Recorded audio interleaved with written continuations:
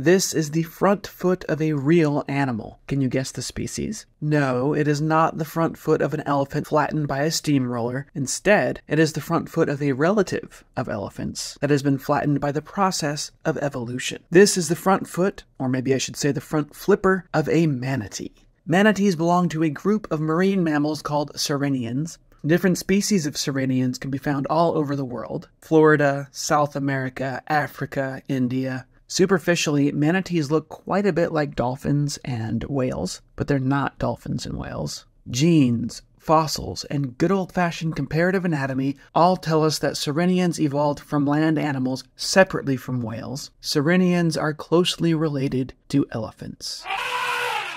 If you join me on the evolution tour, you might get to see one, but they are pretty rare in Ecuador. They're actually more common today in the US, thanks to conservation work in Florida. Good work, Florida.